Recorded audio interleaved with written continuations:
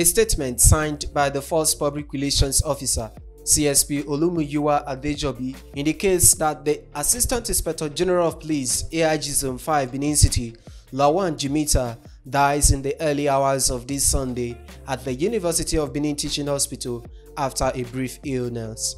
The statement adds that the IGP Usman Baba, on behalf of the Nigerian Police Force, regrets the untimely demise of the senior police officer who he describes as a great poet and philosopher, a passionate officer and peace lover. Late AIG Lawan Jimita, who hails from Jimita in Yola North local government area of Adamawa State, was enlisted into the Nigerian Police Force in 1990. He served in various administrative, investigative, training and operational capacities in his 34 years of service in the Nigerian Police Force. He was a one-time Director of Peacekeeping, Commissioner of the Police Mobile Force, Edouard Mbauchi Police Commands, and also served as Commandant of the Nigerian Police Academy. The senior police officer passed on at the age of 58. Jude Agweke, reporting for VOS TV News, Benin.